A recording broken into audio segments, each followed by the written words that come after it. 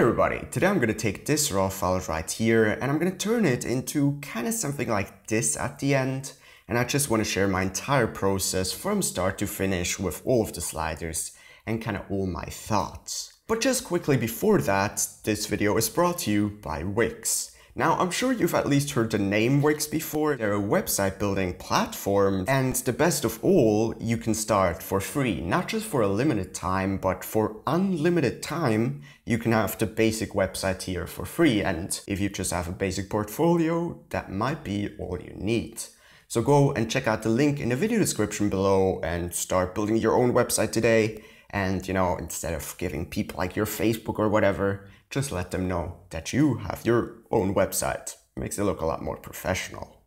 Alright, let's get started here. First of all, I want to bring down the highlights, then bring up the shadows slightly. And as you can see, the histogram is kind of leaning towards the left, so I want to bring up the entire exposure by a bit.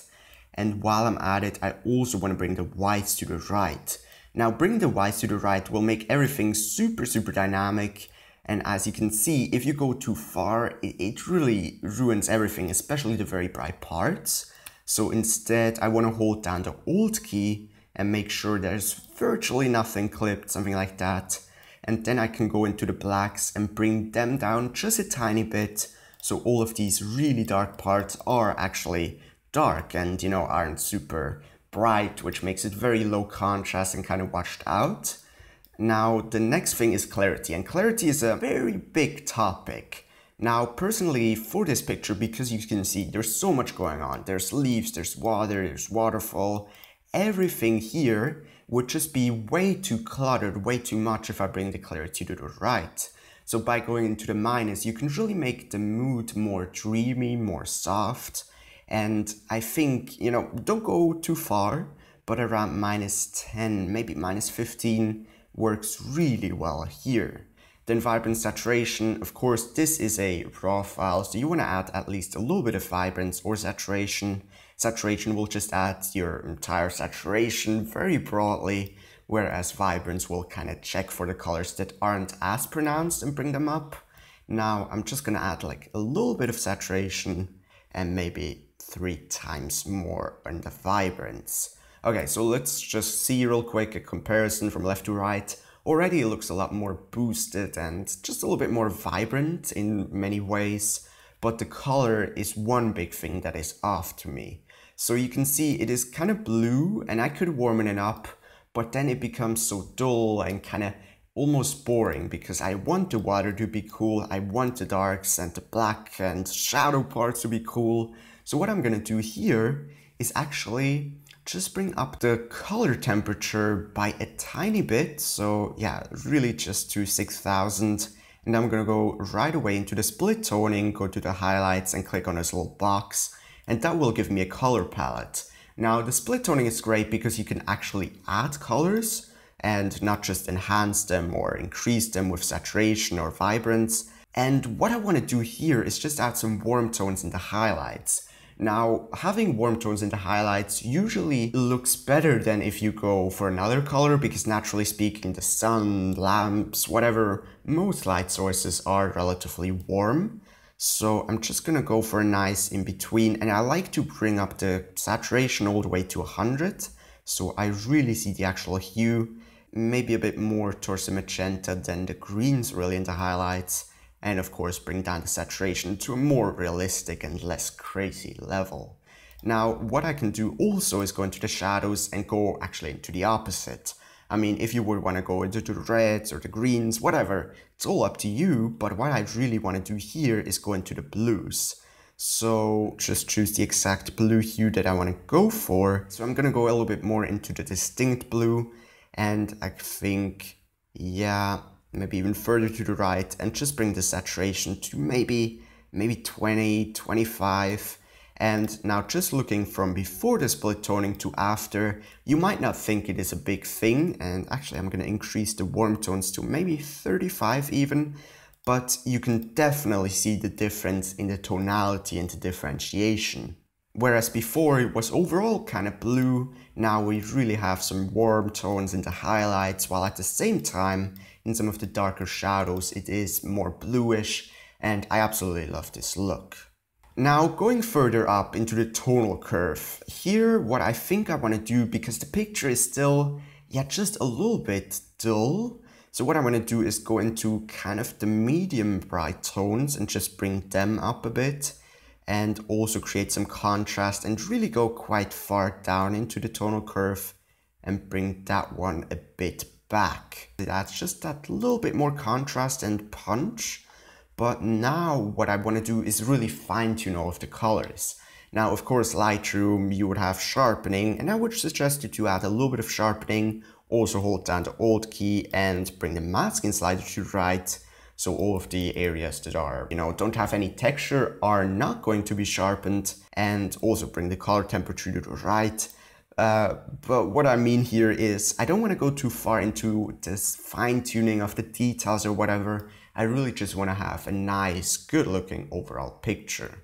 So what I'm going to do real quick here is just add some vignetting, bring the feather more towards the right, and really bring in some vignetting. Not too crazy amount though, because I can always add some more in the local adjustments. And then go into the camera profile and just see if there's a profile that I like better. Sometimes it can completely change your look. Camera landscape looks pretty good, but maybe just a bit over the top. This one is too bright.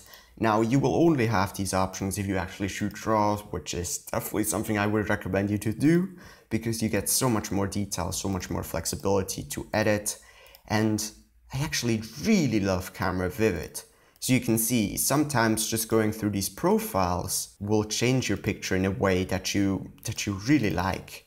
And I think Camera Standard, Adobe Standard, I'm just gonna go with Camera Vivid. Now it does bring the shadows just a hint too much to the left, meaning it crushes them a bit too much. So what I'm going to do is bring up the shadows in contrary, and maybe also bring down the vibrance from +30 to around +20. Now I'm just going to fine tune the primary colors, and primary color sliders will... Okay, so if you have green, it will also adjust the hues of the reds and the blues because they're made out of some greens. In short, just play around with them. It's very hard to say what you should do here because there are so many different options and every single picture is very different. There's not really a method to go about this, but I just want to make this whole bluish tone a little bit more pronounced, and then also bring the reds out a bit more from the yellows, just like that. Maybe go a little bit into the minus saturation because there's really a lot of greens already.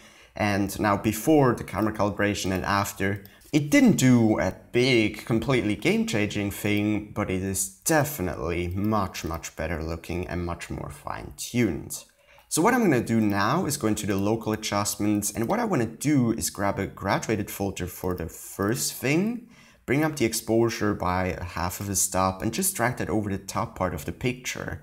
Now, as you can see, the waterfall, of course, is the brightest thing in here, and the foreground is kind of dark. It doesn't need so much attention. So what I want to do is really play with that and add quite a bit of exposure, not so much whites, because then you can really, just blow the very bright parts, but instead maybe highlights, even go a little bit into the minus clarity, minus dehaze. And with that, you can add so much different complexity, because now the distance looks way more hazy, way more bright, and it just adds such a complex mood. If I just would delete that one filter, you can see it looks dark and it works, but compared to the other one with the filter, it just looks so much more complex, and I absolutely love doing that kind of thing. Then I'm right away going to grab another graduated filter, and this time it's going to be for the foreground, but I'm going to go into the minus exposure. And the thing here is you want to have a soft feather, because if you go very harsh, it doesn't look natural, it doesn't blend into the picture.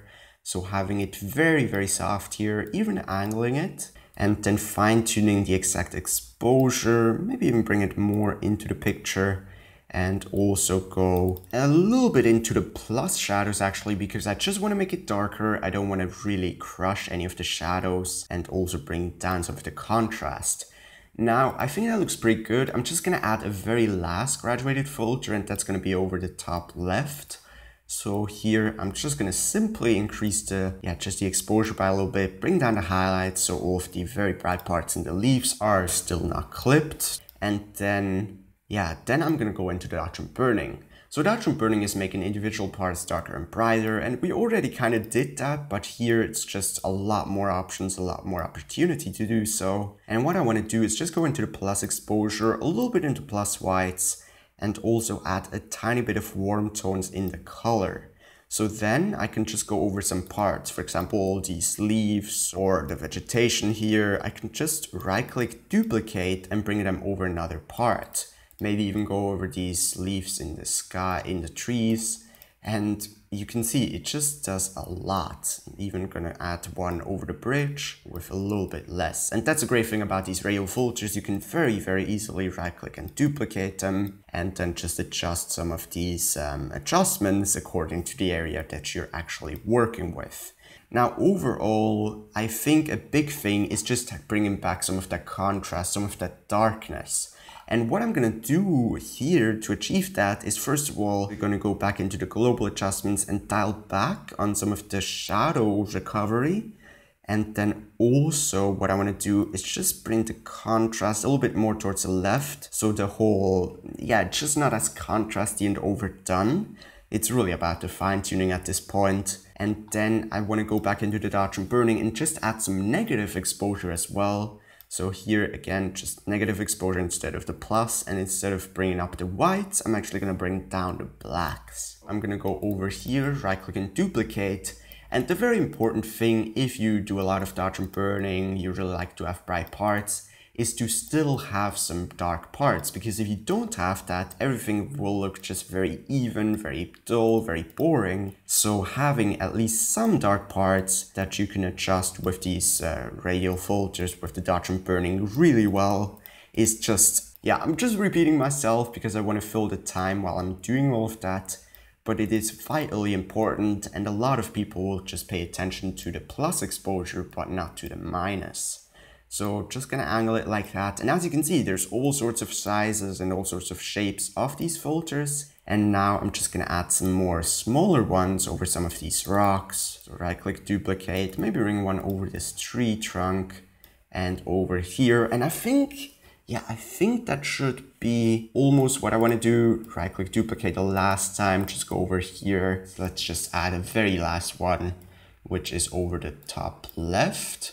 Kind of a bigger one, something like that. So there's also, you know, kind of almost a custom vignetting on just one corner. Okay, I almost wanted to say that I'm done, but what I want to do real quick is just add some additional clarity with the adjustment brush here. Make sure the feather is at 100 and just go over some small parts of this waterfall and bring back some of the clarity. You know, really not too much, just some areas, and that will add, well, I guess just clarity differentiation within some parts right here. And I think that's pretty much all I'm gonna do. Maybe just real quick bring the color temperature a tiny bit more towards the blues, bringing down some of that overall contrast, bringing up the shadows a tiny bit more, and maybe bring the blacks from -17 to -10. So I'm gonna say this is all I'm gonna do for this picture. Let's see in the history here if we go to the raw file. So wow, this is actually a pretty big difference. So this is the raw file, and afterwards it looks completely different. Now, the thing is, if you see such a direct comparison with such a huge difference, it's very easy to think that it's completely overdone. However, if you go back to the computer after a while and look at it just as a standalone, personally, I think it looks actually really good. But of course, if that's not your editing style, I hope you could still take some tips, some, you know, techniques that I showed you, and maybe go half or a quarter as much as I've done here. But yeah, that's been it for today. Thank you very much for watching, and yeah, let me know what you think of this picture. Do you think it's overdone, or do you think it looks good how it is? Anyways, take care guys. See you in the next video.